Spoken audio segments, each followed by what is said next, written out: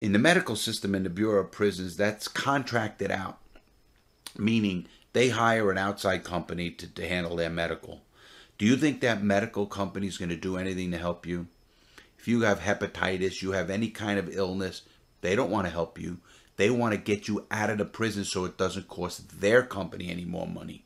They're charging the people. You people who are watching this video, they're charging you. If you break your arm in prison, you break your arm, they'll give you Tylenol.